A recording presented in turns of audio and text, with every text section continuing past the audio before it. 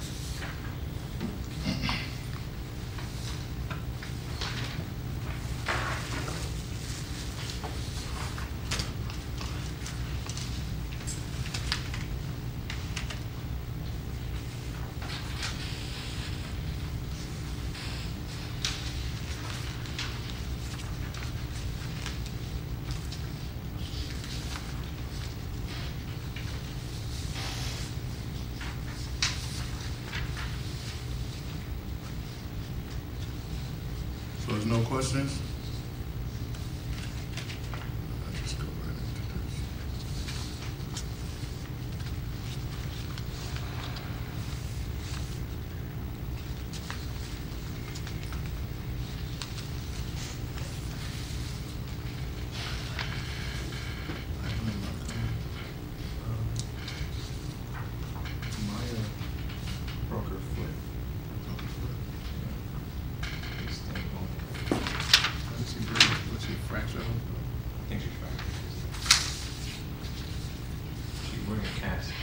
Yesterday it happened. Where?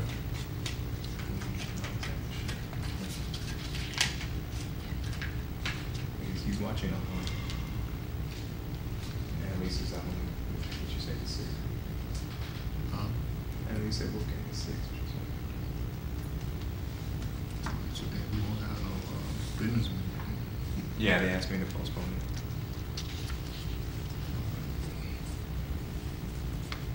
All right, so if there's no questions, I guess we'll go into this.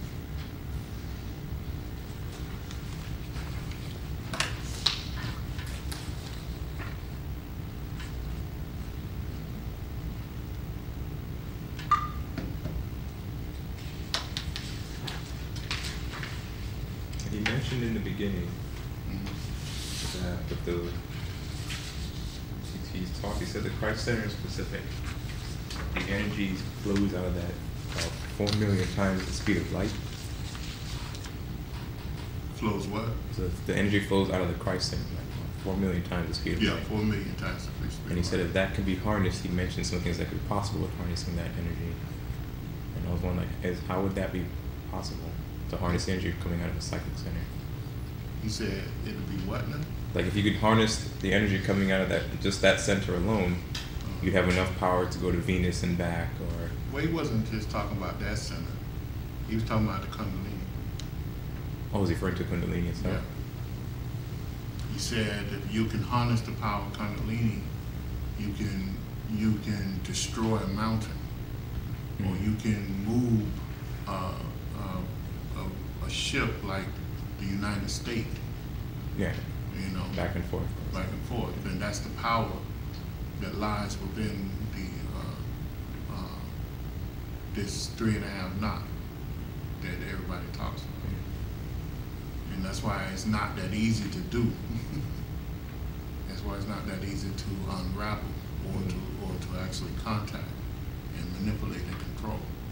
So there's a lot of karmic preparation that's needed before tapping into that power. So That's what he's referring to. So he wasn't giving like an actual. He was just giving like a metaphor. He wasn't actually saying you can harness it to do this, but it would do that. Yeah, I mean, if you can imagine a yogi adept who have tucked the kundalini all the way up to at least the throat center, that yogi adept could break the ring past knot of this earth, right? Meaning that he can bring about a level of projection that will allow him to exit the earth in his etheric body and travel without a vehicle, without an external vehicle to travel to another world. So now think about what man's trying to do with the space shuttle. With the space shuttle, and how much energy they have to use just to get outside of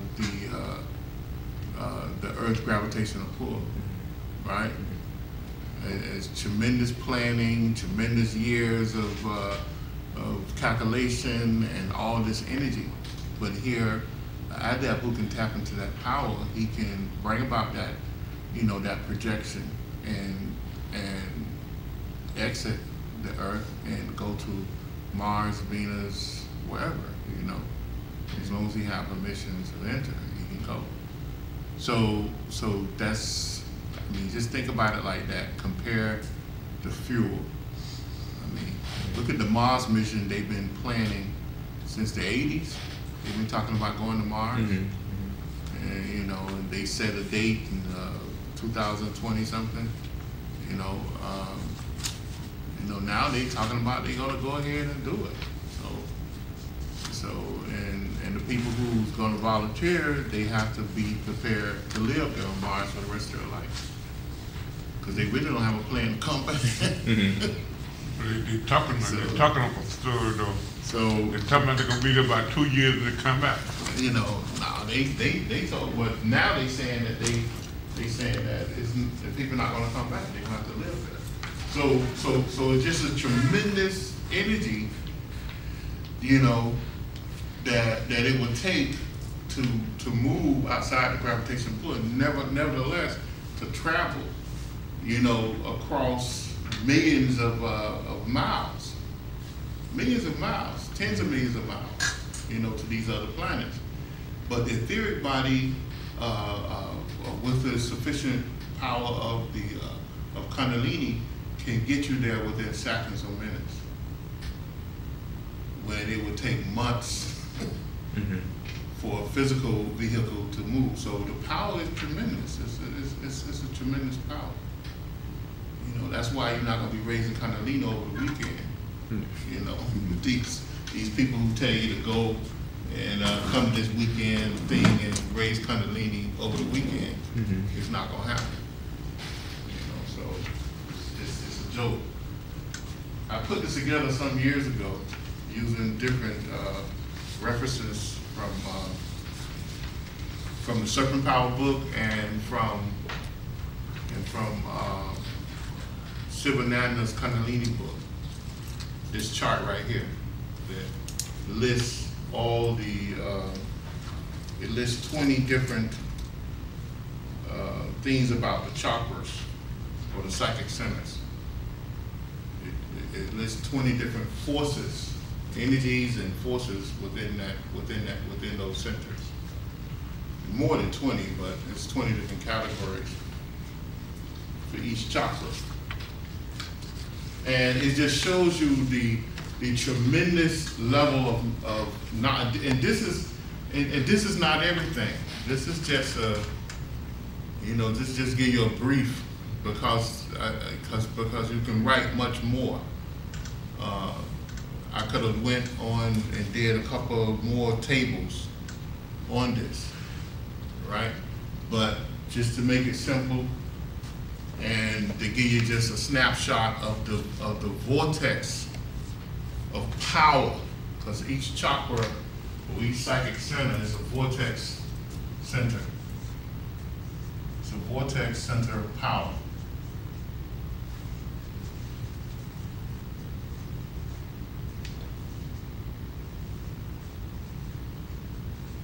Okay? So just to give you that, I want you to look at this. And of course, the first is it tells you the names of the chakras. The first chakra, second chakra, third chakra, so you can have some brief understanding.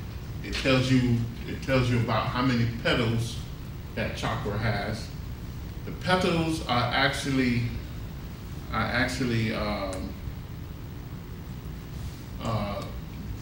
the petals are several things.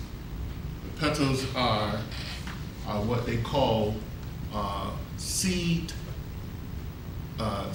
mantras. And what it is actually where the Nadis enter the chakra, and exit the chakra. And a petal is there, right? Which helps to create what is called the Nadi knots, right? And we're told that those petals are actually sound vibrations. They are the original samskaras of the soul, which is a seated power. In other words, what is samskaras? Anyone? Impressions, right? And those impressions have particular power that you can pull on, right? Now, of course, in the physical world, we have impressions of our past events, and what do? We recall those past events, and we gain some type of mental or emotional power from those past events. If you had a particular song or rhythm that if you played it, it would take you back, to a particular time where you felt safe, strong, or in love. That sound vibration left a samskara within your aura, and by you playing that particular sound, then you can call on that particular power. And that's all what it is. That's what mantra is, as a matter of fact. So when we chant mantra, in order to activate that original samskara, so we can call on the power that the soul left behind for us to call on. And that's the great power of mantra. The power of mantra is guaranteed. So so that's what the petals are in the chakras or the psychic centers. All right. Now, in the third one, it gives you the BJs, which are the chakra petals again, and it gives you the Sanskrit letters for those petals. Okay, Va, Sa, Sa, Sa is the first one, and there's several variations to say this. And it is from these letters or sound vibrations or sonic vibrations that they actually put together the mantras from, okay? When the yogi, adept or master go into meditation, he can take these sound vibrations and play and create a word or a sentence that he can pull power from. The original power left by the soul. Okay? Then each mantra has each chakra has a mantra assigned to that chakra. Okay? It has like a major BJ. Alright? And that is on 4, where we give the main mantra for each chakra. All right. Number 5. Now also the mantra for each chakra. Now the Hindus or some of the Buddhists, they will say, well, that's actually a entity, right? That mantra is a presiding deity, right? So I mean, that's their way of actually describing the force that's there. But in actuality, it's a power. Of course, with any power or element or whatever, you have a diva. Okay, but it's actually a power implanted or inserted within your auric field. It's a key to unlocking that power, to using that power, and controlling that power. Then on the 5th one, you have the names of the realms of existence, the major realms of existence. And you have there's really no English translation for these things. But I mean, we attach some type of English, one word to it, but there's really no English translation to it. But each chakra is a realm of existence itself. And each chakra exists partially or wholly on every realm of existence too. Okay, so understand that. So there's a portion of each one of the major chakras on this physical realm. And on every realm of existence, you just have one particular realm, one particular chakra that may dominate a particular realm. All right, but all the chakras exist on all the realms. The elements, it's the same as the Mahabhutas, okay? You have earth for the first chakra, water for the second chakra, the sex chakra, fire for the solar plexus chakra, air for the heart chakra, either for the throat chakra, mind for the Christ chakra, all right? And then you have the name of the tablets, which is also the Mahabhutas, or the major Mahabhutas, which you can see there. Then you have the Tantric rays, all right? 56 for the base, 62 for the sex center, 52 for the solar plexus, 54 for the heart, 72 for the throat, and 64 for the Christ. Now, all of these Tantric rays add up to be 360 Tantric rays that actually radiate from the sun and is collected by these different chakras.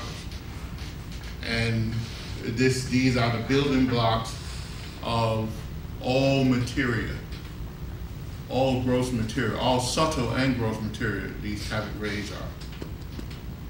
Then they give you the colors of the chakras, the esoteric color and the exoteric color. Okay?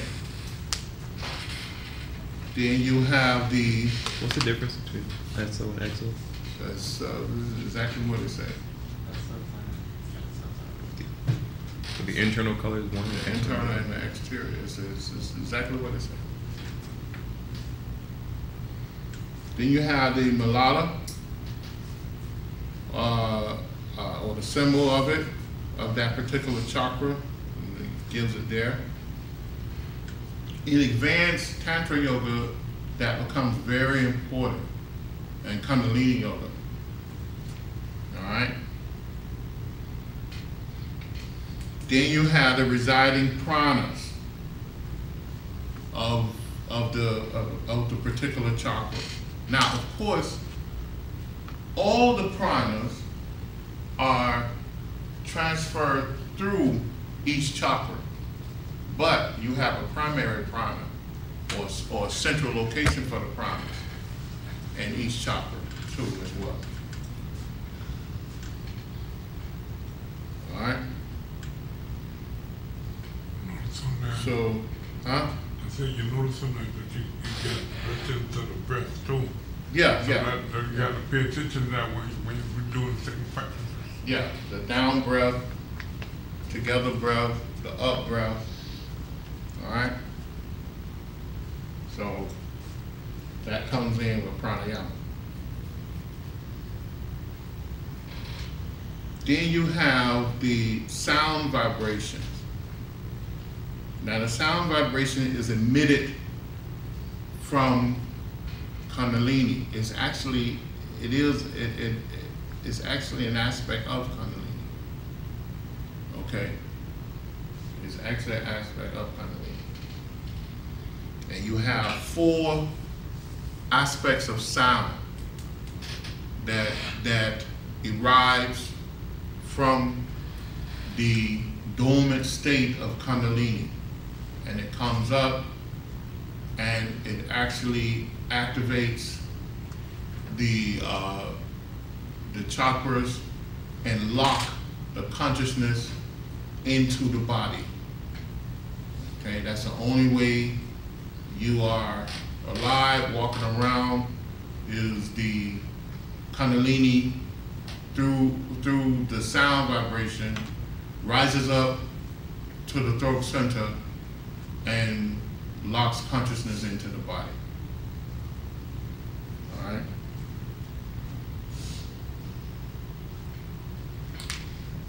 Then you have the residing deities. All right. It has all different types of symbolism, and this is good for meditation. Okay. I don't believe in the orthodox interpretation of these particular residing deities. I do believe in the power of these residing deities and the energy, but it's all about interpretation, and it's all about using it for meditative practices. Then you have the granting knots, because you had the Nadi knots, and then you have the granting knots. The granting knots is also it's another knot that helps lock the intelligence in all the bodies. What it does, it locks the sex and the base and the sex chakra. It's a conversion point of these powers, and it locks consciousness there. Then it does it again between the solar plexus and the heart chakra. There's another conversion point of power where a granting knot is developed, and then there's another granting knot between the throat and the Christ chakra. Now, when the student begins to raise Kundalini, he not only have to unlock the chakras, the Nadi knots at the chakras, but he have to unlock the Nadi knots, the granting knots between the chakras as well, and then he becomes an adept. All right.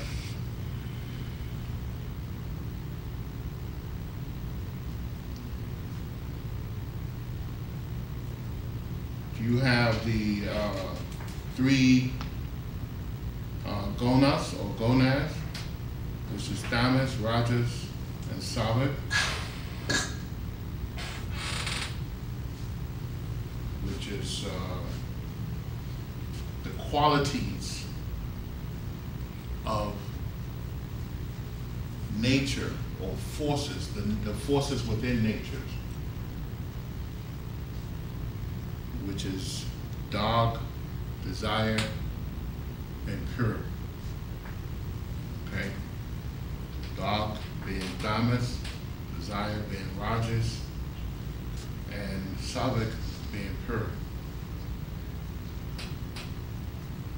Then you have the another reference here to the Devic goddess of each chakra. Like I said again, where there's tremendous power, there's a diva. Okay? We have water in this room. There's a diva connected to this water. And it's just a Sanskrit name, or is that the real name? Those are the Sanskrit names. So anywhere you have, if you have light in this room, there's a diva of light. You have fire in this room, there's a diva of fire. You have air in this room, there's a diva of air. Okay, so don't get thrown off when they start talking about Devic goddesses and all of that. It's just describing a power that's present. Yeah. And these Devic goddesses have an actual image, representation, physical representation. Yeah, I mean they. Just like Shiva. Yeah, they do. They do. Now, they lead the divas live between the rims. They live more on a vibrational state than a rim than the rims, because they live between the rims. Okay, so it's not like we live from rim to rim, but the divas live between the rims. They almost like a cohesiveness of the rims. Okay.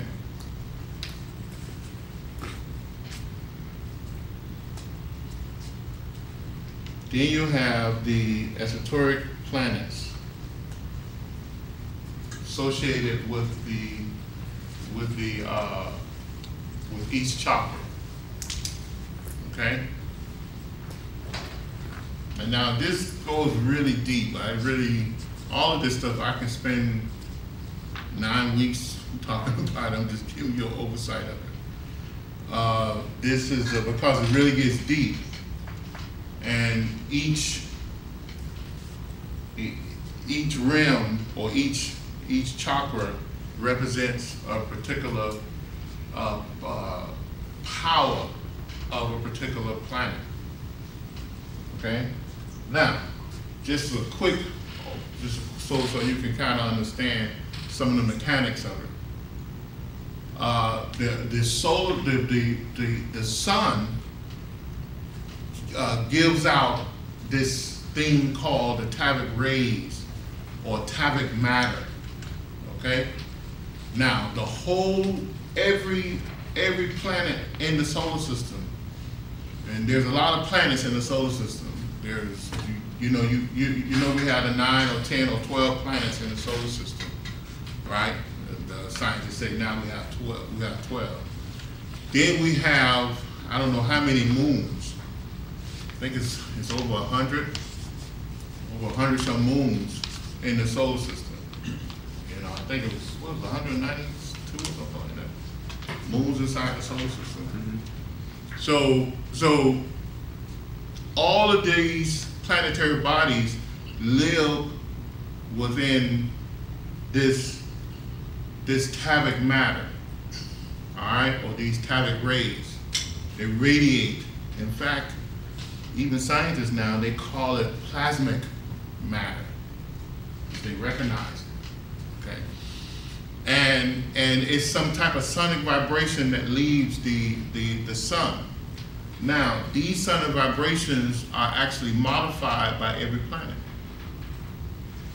Now, many years ago, thousands of years ago, the yogi adepts and masters realized this, and they charted it. And that's how we came up with the 360 tavic rays. And also, we came up with how each planet affects each chakra, and how each planet, the energies, not only the tablet rays, but the tablet rays are like one of the carriers of the energy. It carries, it modifies the energy and then send it off to another planet.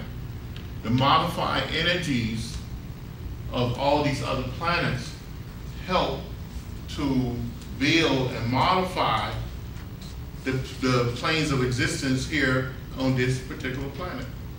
And this is where the association comes from. The energies that went from the sun to these planets and then eventually made it to Earth. And it helped to modify the matter, and the subtle matter and physical matter of this particular Earth. All right. Of course, we have in the Granty knots, you have the three main, what they call the Maha Bindus. I don't think I have it here. I do have it. What they call the Maha Bindus is really the Granty knots. That's how the conversion of the Granty knots came about. You had the first Maha Bindu that affect us, of course, is Earth, the Mother Earth.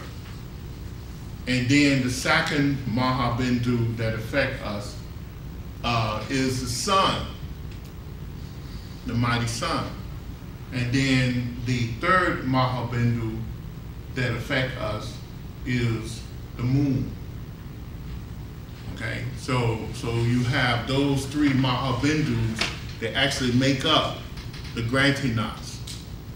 All right. So, but the energies that come from the sun to this planet is modified. The energies come from the sun is modified by the earth. Affects the two lower chakras. The energies.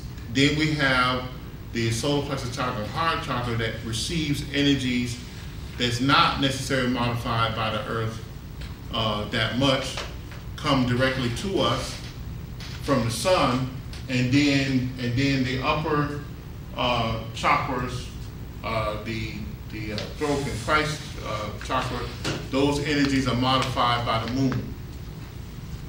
All right.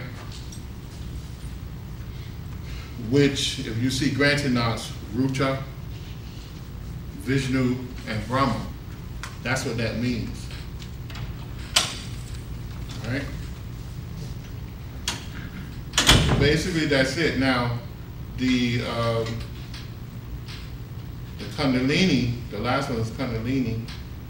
These names, these Sanskrit names, show it's a Kundalini power or force that radiates through the body, and as it enters these particular realms or levels, it takes on those particular names. So if you ever studying the Tantra or Kundalini Yoga, and you see those names, you know that it's associated with Kundalini. All right. So Kundalini rising to the crown center is referred to as nirvana. That's what is meant by nirvana. To the crown center, yeah. That's the power that's radiated. That's the name of the power that's radiated. When the Kundalini moves, it takes on another name. The same way Prana do, the same way Shakti do. You see how Shakti, as Shakti graduates and moves, it takes on a different name. All right. So Kundalini does the same thing.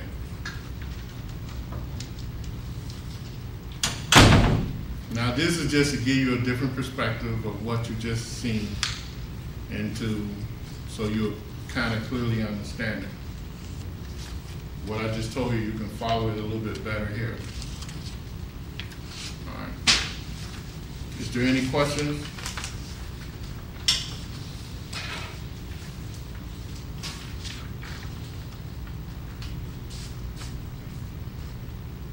Is Sushumna the only channel capable of handling the full power of Kundalini? Sushumna is the only one that we know about. But there's 3 levels to Sushumna. Right. But, so, I mean, we say Sushumna, but there's, within Sushumna, I think there's 3 channels within Sushumna. But that's the, you know, that's the only place that we know of right now on our level, yeah.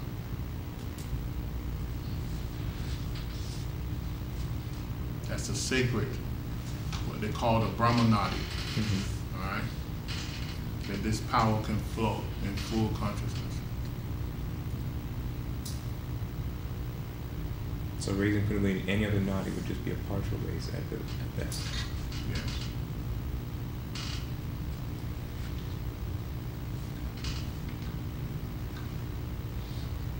You said the petals are, for example, in the first chakra, it's a square with 4 petals, and the Nadi knots are connected to those 4 petals. The Nadi knots pass through that chakra, creating the thing called the petal, or the seed mantra, or the original sanskara, in other words. And a bija is the sound, is the name. Yeah, and it's the petal itself, but it's a Sanskrit name for the petal.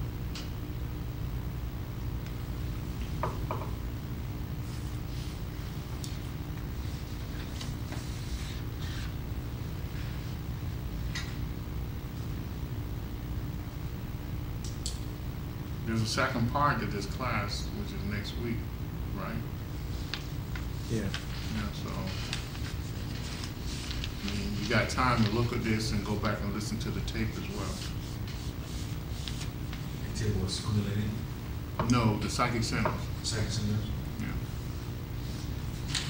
The significance of the psychic. Hey, you got the second symbols on cassette? I don't know. What about this? I have to look. I think I got it on this. Look, check it out for me. When we meet again for 12 blessing, when that could be? When is it? Wednesday? If I got it, I'll get it down to you. I think you have it too. No, I might have, but I have to. It's hard for me to move around. Okay. I'll bring it to you. Okay. So I can listen to it before we come to class. So next week, like I said, there's a second part to this tape. You can go back and study this. I know it's a lot to take in at one time, but if you study it a little bit, you'll understand what he's talking about, what Dr. King's talking about.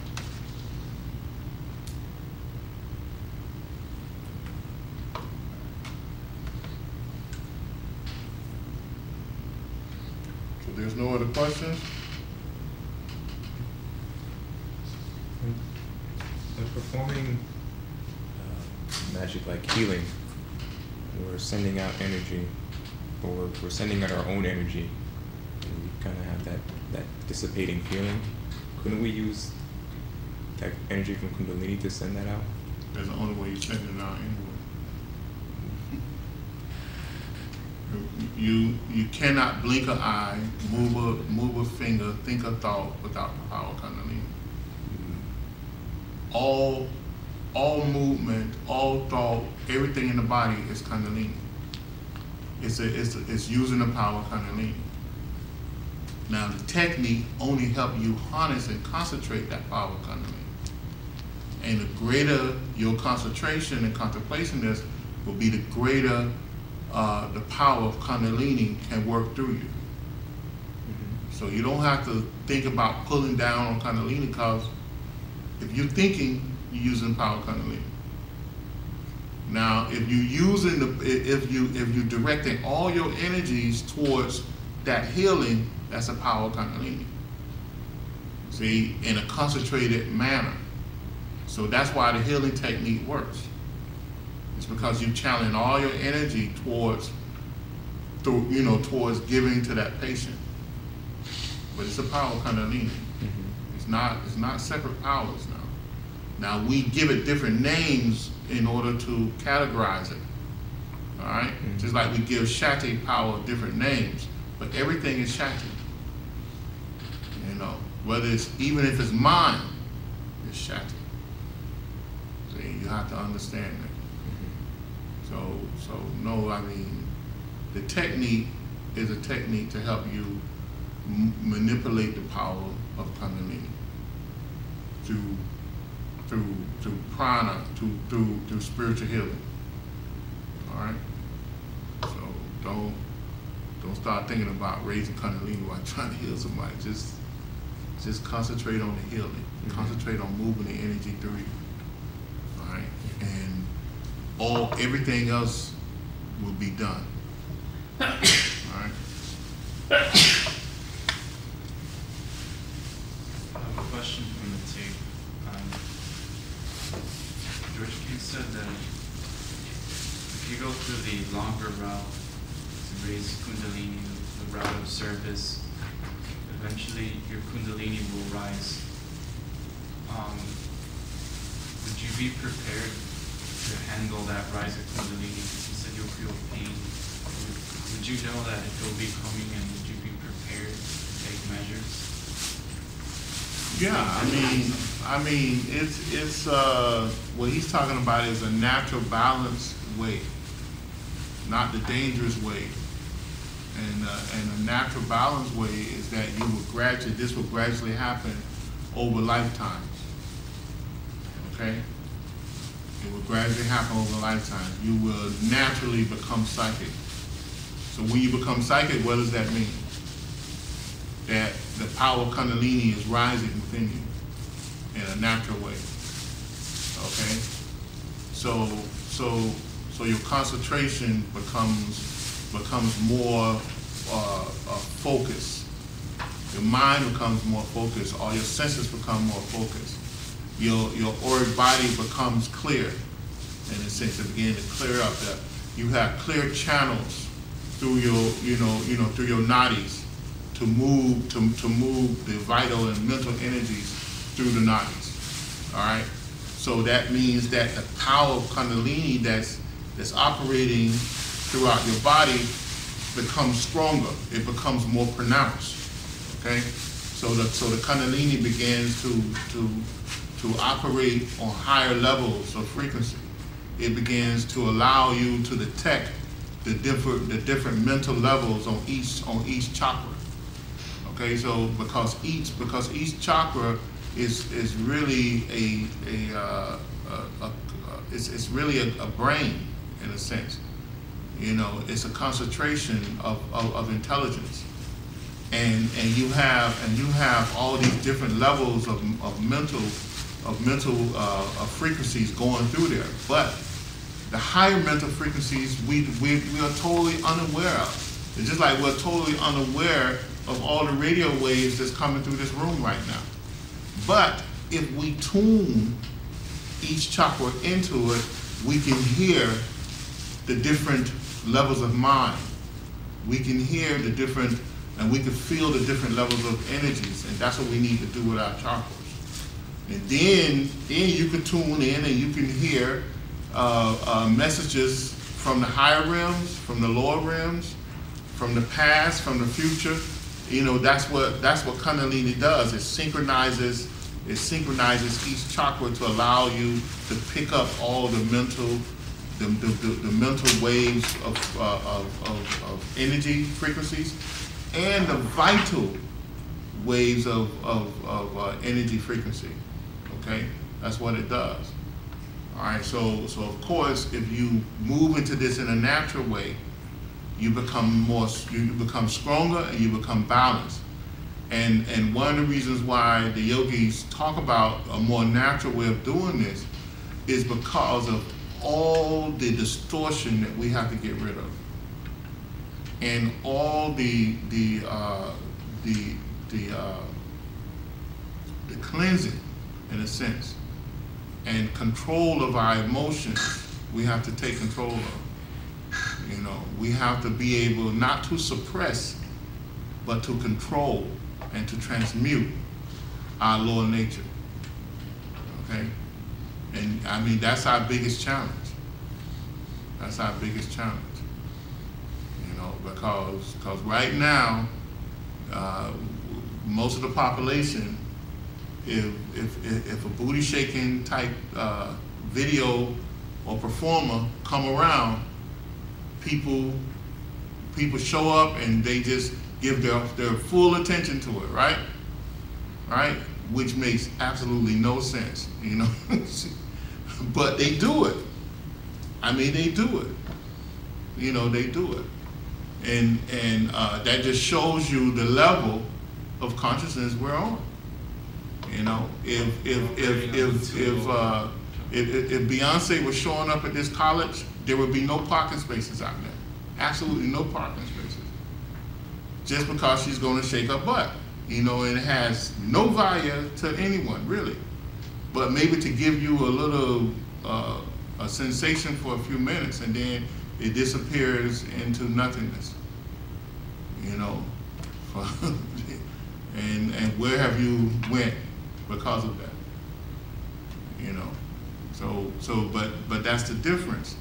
Now, if you had your chakras developed, and you can tap into that great mental energy, then the fact that Beyonce is going to be here will not drive you to do anything. It will not motivate you whatsoever. But maybe to send her some energy, some prayer energy, some healing, you know, and everybody that's going there with her. You know, but that's the, you know, you have to be able to detach from those lower desires.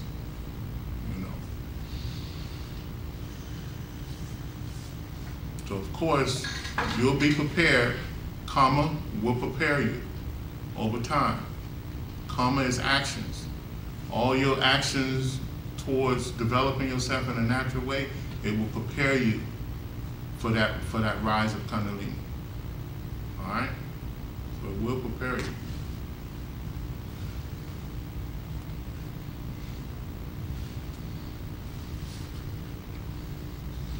I've heard the lecture tape before, but there's one part he mentioned I didn't hear before, or didn't recognize.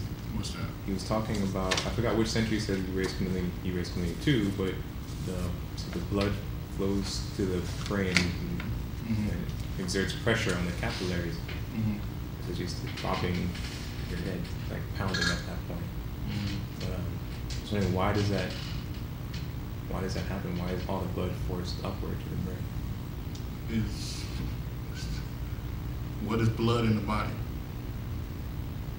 It's energy, concentrated. It's concentrated energy. And again, And what are the putting methods? up on the low body. Yeah. What are the methods? What are the methods of yoga do? Restrict the flow of energy. It restricts the flow of energy. And it does what to the flow of energy? Pushes it up. It pushes it up. So when you do intense progressive practices, it's what happens sometimes to your head, right? Yeah. And that's why he was saying the capillaries will expand and be swollen. Yeah. And you can it's dangerous when you're doing this stuff by yourself. It's dangerous. So that's why you need a guide. That's why he mentioned that a couple of times to always, when you're doing it like that, to do it under the presence of another master or a guide, somebody to watching over you while you're doing. You have someone, have a knowledgeable person over you to do it. Because it's dangerous. So is the OJAS forced up to the brain as well? That's where the OJAS belong. The OJAS don't belong in your sex center. It's a product of the brain. So we brought it down because of our own misuse? Yeah. So you push the OJAS up to the brain, and it gives the brain, it balances the brain out or prepare the brain for the greater power. Yeah. You know, but yeah, I mean, it's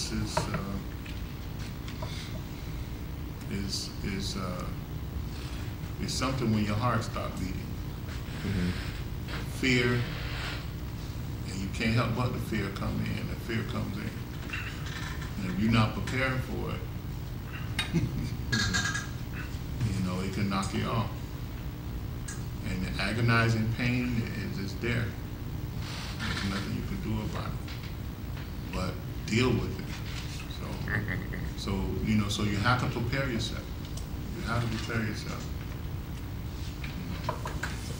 Is the aura spinning at that point, or is it also being constricted to the higher? Everything's pushing upwards, and it's just a thin layer of protection is there. Everything is pushing upwards. You're bringing about conscious death. I mean, so I mean, that's why, you know, you're taking the energy and you're restricting it, and you're trying to take it and open, because you need all that energy to open each chakra. You cannot unlock the chakras. You know, if you're trying to open the chakra, if you're trying to open the chakras, you need a full rise of Kundalini. You just can't open the chakras the way people say to you. You know, you can open the chakras. All these so-called techniques and mudras to open the chakras. It's just a bunch of crap. Okay, you open the chakras you fully open the chakras by bringing up the power of Kundalini. And you take the power of Kundalini and you open the chakras. That's how you open the chakras. And you can activate a chakra, you know, but to fully open and activate a chakra, you need the full power of the Kundalini. All right. And you would know, you know, right? It's not an accident thing. No, you'll know it. I mean, you can have a spontaneous rise of Kundalini. You can have that. That can happen. But even at that point, you have to take control at some point. Spontaneous full rise? You can have a spontaneous rise of Kundalini. But even at that point, you have to take control of it. Or you hurt yourself, or you die. You know? So I mean, you can, you know, you can have it. It happens. And when you hurt yourself, it used to take several lives to get over. Sometimes it takes several lifetimes. So it's dangerous. It's dangerous to do it. So that's why you need someone there to guide you to do it.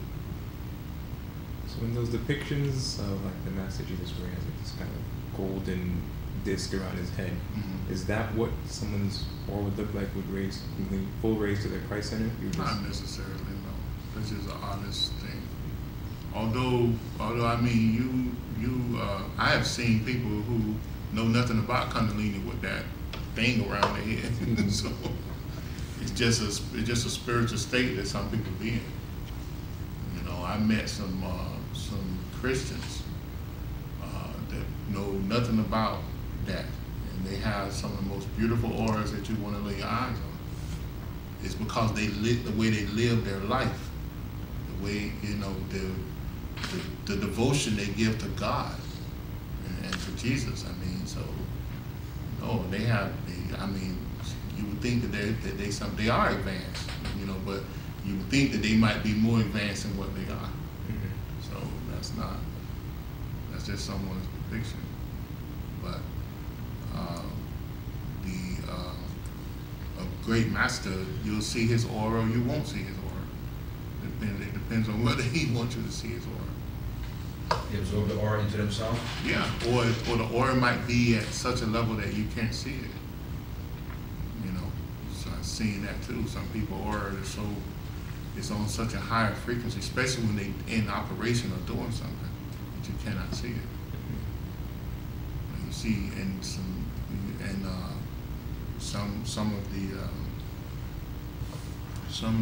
some of the older staff members of the Their Society, I was shocked by the display of their aura when they got into some of the practices.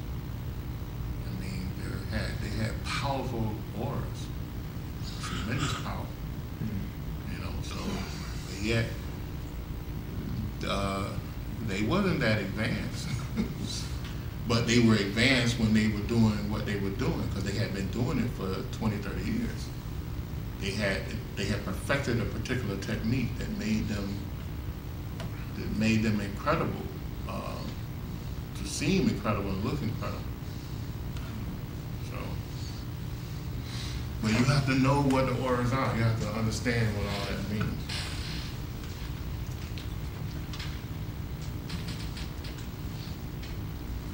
Is there any other questions? You said Yeah. Jesus' aura is like the size of FIU. Not necessarily, not necessarily. I mean, Jesus was a cosmic master, so I'm sure he took his aura and he absorbed his aura within him. That's what he was, a cosmic being. Yeah. So he had no aura like us. You know, when they get to that level, at the Christ level, they absorb the aura within them, and they use every energy within the confined laws of karma. They don't waste a drop of energy. That's why whatever they do will be precise. Because when he took his aura when he took his Kundalini to the Christ center, he was considered an avatar at that point. So at that point, they are a devatar in a sense, where they work within the confined laws of karma, and they do nothing outside of the laws of karma. So that's one reason why they pull all the energy of the aura into themselves, and they dictate, they predetermine all their actions. They dictate everything they do. You know, so they don't waste any energy. And that's the difference between regular man and a godlike man. All right. So it's not that they got this big aura. I know a lot of people say that in a lot of different books, and that's a bunch of crap. You know, although you have some people with huge auras, they just haven't learned to pull that power back within themselves. That's just like I read in some books that the more advanced a person becomes, the aura grow real big. But in that book, it also said when they become ascended masters, or when they raise up big enough to lead the world, they learn how to shrink the aura down in. Yeah, they bring it back within themselves. Yeah. Okay, let's close out if there's no other questions.